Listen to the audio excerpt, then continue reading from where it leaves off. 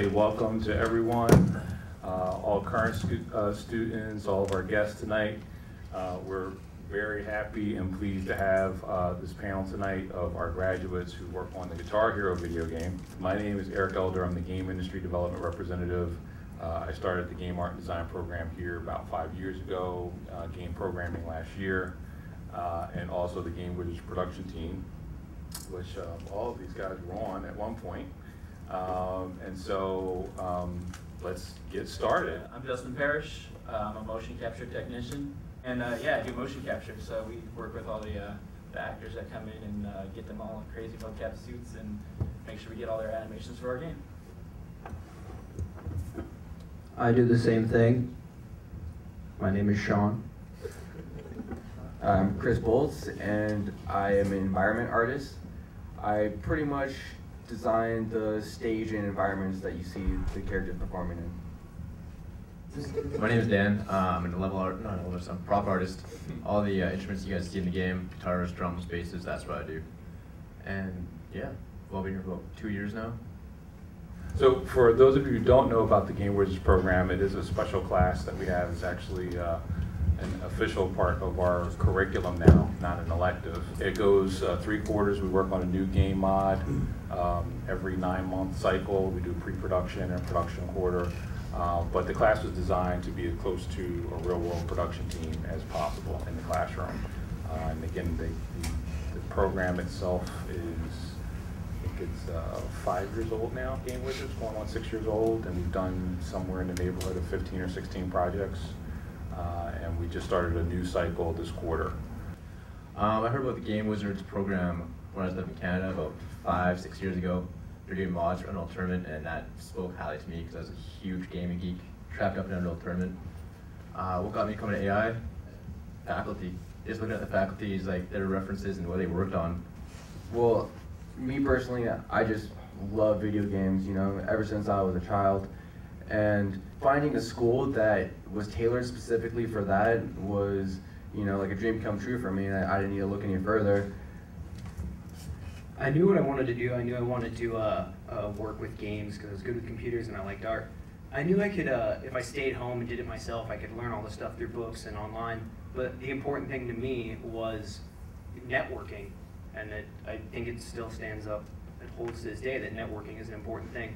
And I looked at the schools that do game art and design stuff, and there's Digipin in Washington, and there's AI in LA, and there's very few others that really focus on game art and design. So I knew the industry was in LA, and I knew all the people working on games were in LA, so I came to LA.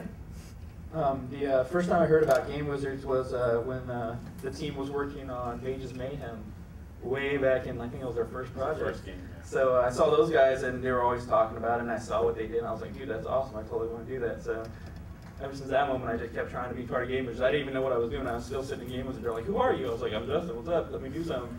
And they gave me something to do, and then, you know, it just stuck. So, you know, and the school, I had a friend. She went here for an animation degree, and she told me about the whole, like, game art program. So I was like, hey, I should check it out. So I came down here. It really, like, it's not only like a great experience as far as like a job experience, but you'll meet like some of your best friends. They're like, I met all these guys there.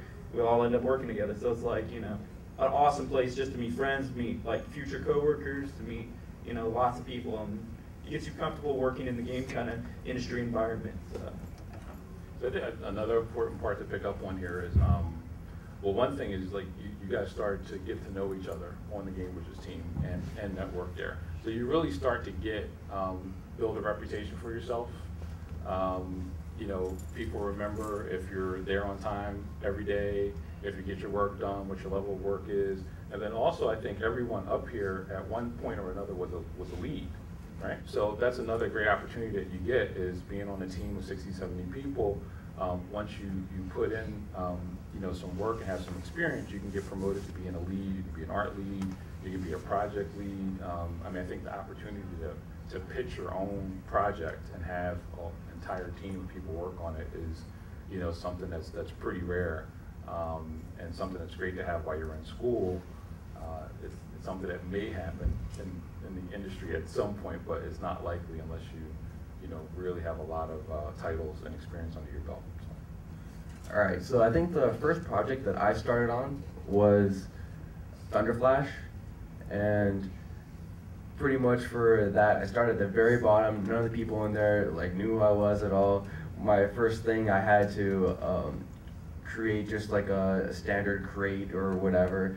And after a while, they saw, you know, I'm really interested in, you know, doing the project and stuff. Went from there to doing a lot of the textures to actually becoming a level designer on that project because of my dedication to the actual team.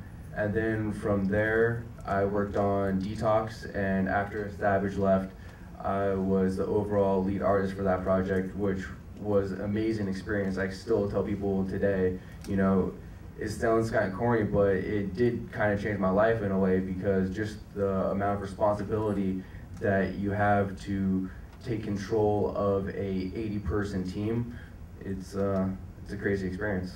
I started in Monster Smash, and just like these guys said, you start at the very bottom. I was making shrubs and rocks and all like the small, ridiculous assets that nobody else would do, but I was the worst in the group out of 80, so that's what I was doing. From there, over the years, worked my ass off, started hanging out with these guys, pulling all-nighters. We're into Thunderflash, which is a World War II mod. Me and Adrian Murphy presented Detox, and somehow they voted for us, and we were in charge of like 80 or 90 kids. Eric also mentioned one good thing is you present an ego and a persona of who you are in Game Wizards. People get to know who you are. You come in late if you're putting the hours in, and that's really important. So I think that program is definitely like something everybody that is interested in working should do for some time, because there's a lot to learn there, and that group experience is you can't replace that. Like you think you're a lone wolf and you can work on your own. You slap yourself, because you need to know how to work with people. You need to know how to talk with people. You need to know how to take directions properly. You need to know how to give directions properly. That program is something else now.